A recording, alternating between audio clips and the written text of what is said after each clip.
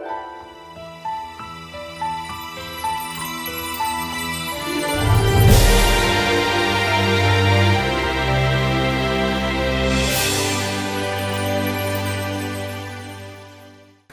guys, very good evening to all of you. Welcome to the video number 513. You're watching youtube.com/c/Ajay Kumar Parmar, and my name is Ajay, and I'm today going to discuss about one of the very fantastic thing in Excel, user forms, which you can use in your project, which is to change or modify the combo box. Right now, this is the advanced level video. Obviously, if you don't have any idea about the Excel user forms, then what you can do is you can simply go and check one of the playlist Excel VBA user forms. Right now, if you look at this here in this snapshot, you can go and check this Excel VBA user forms playlist. Right, it was missing. I have just got it added. So this is the sequence you should follow, because many of you keep on asking me that in order to learn Excel VBA or Excel or Access Frontend or Access VBA, how to proceed, how to begin with. So this is the playlist sequence which you should watch. Right, so go and check out the Excel VBA user form videos. Start from the very beginning. Right, I have talked about all the controls which you can use in the user form. Well, anyways, that was just to give you an idea. Now let's come back to the original topic. So now we quickly go to the developer tab, and I want to go in the insert and click on the user form, and here in the toolbox, which is available here in the view option toolbox, what actually I want to do is you have here combo button. So I just go and create that combo button. For example, this is the combo button which we have created. Right now, what we want to do is we want to create here a button called modify. So you go and create that command button. So I just go and drag this here. Right, so now what you need to do, just go and rename them. I select that, you press F4, and this is going to be my combo box CMB. Let's say it is going to be my department. Right, this is the name I'm giving. Right, and then you go here and select the control, press F4, and now we need to change this command button. So I just write a CMD submit. It's not mandatory, but it's always a very useful thing. And why it is useful? Well, for that you should go and watch all those videos, the basic videos. Right, so finally the caption, guys, I'm going to write here modify the list, just in case if a user wants to do that. Right, so now the idea is, when I'm going to run this user form, what should happen? First of all, here we should have some list, some departments coming. So to do that, what you need to do is you need to go here and you need to write some department names. So let's say I write here MIS operations quality. Right, now what your macro should do is it should pick up all these values. Right, so what I'm going to do is, here is a plan which I'm telling you in advance. Whenever this user form gets initialized means when it gets loaded in the memory, and it's before it comes on your screen, what you want to do is you want to copy this A1 to A3, and you want to actually paste that data maybe in the B range. That is what the plan is all about. Right, I'll tell you the reason.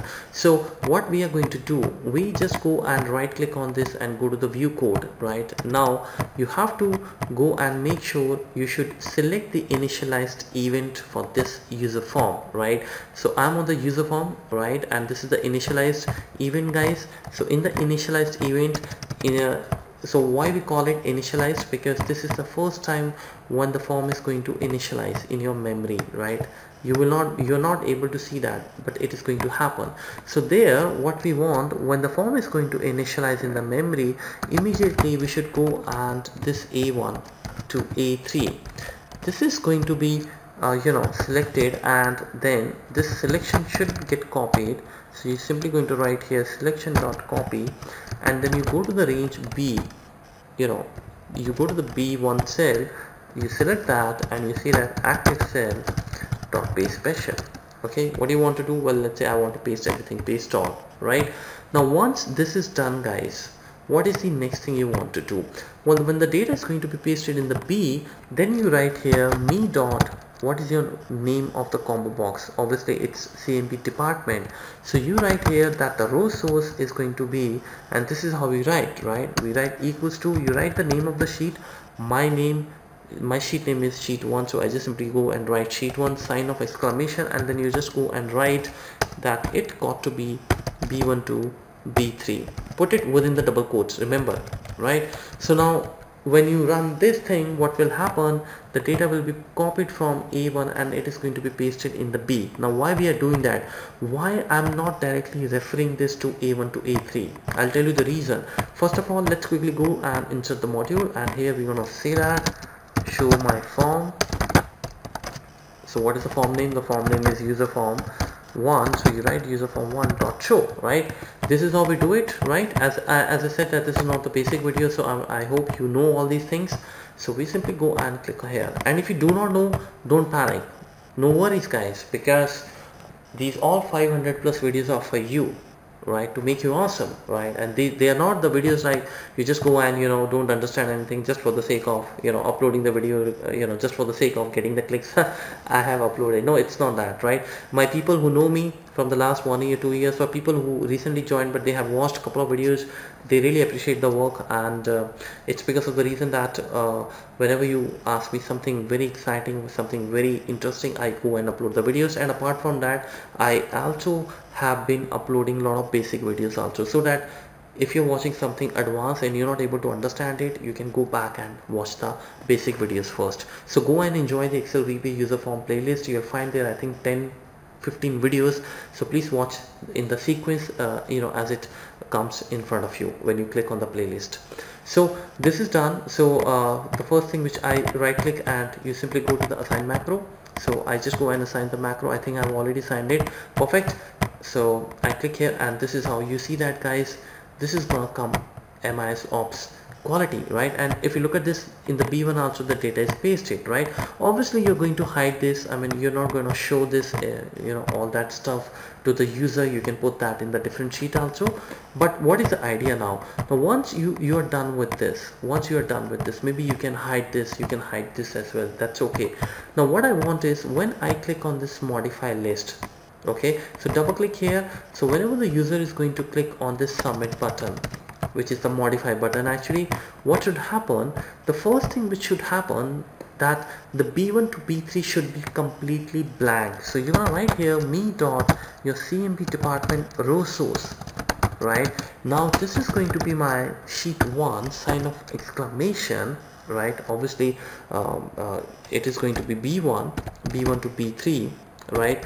Which is when it is going to run, what is going to happen, it is going to delete. So we're going to say that range B1 to B3, it should be selected, and then selection dot clear,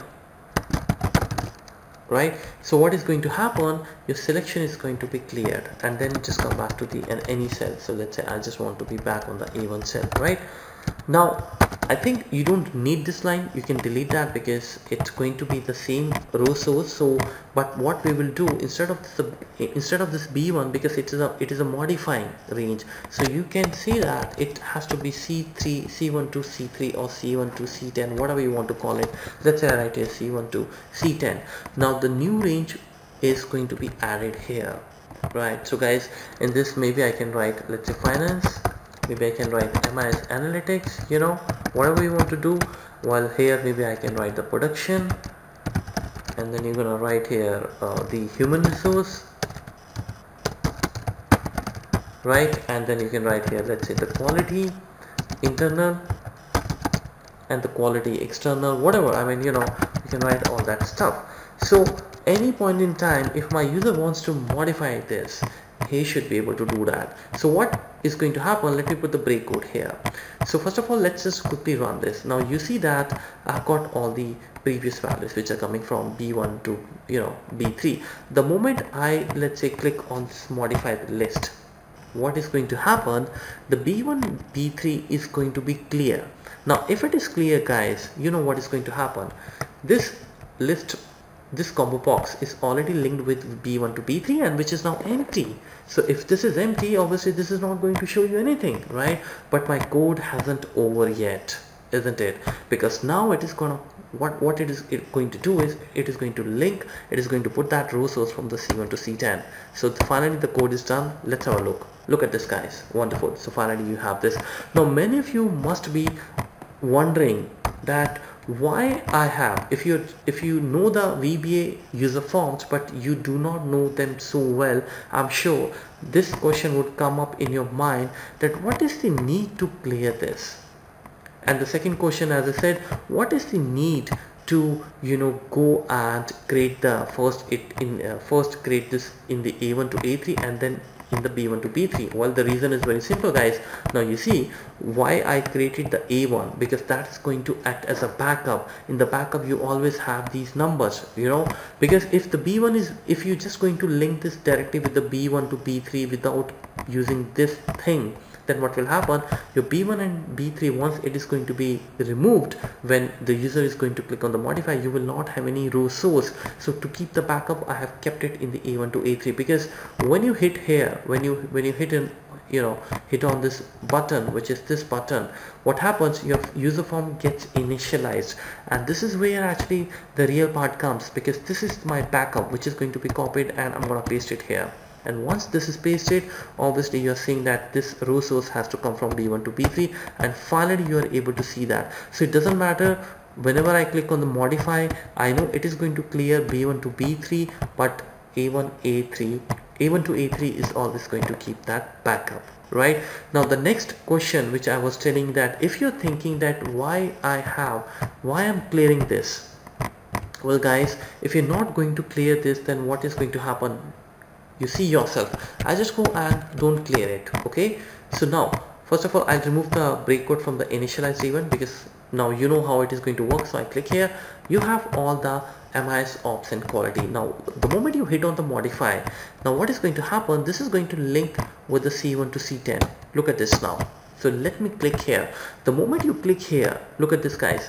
Now this is coming as finance, MIS, analytics, production, human resource. So basically what is happening, you're actually getting the new values, right? So that means actually you can use it, because what I thought, that in any case, if you're not just going to clear this, it should not happen that the B1 to B3 is going to be added in the C1 to C6. So you should start seeing MIS, ops, quality, finance, MIS, analytics, production, and so everything, right? So this is crazy, man. I wasn't expecting this.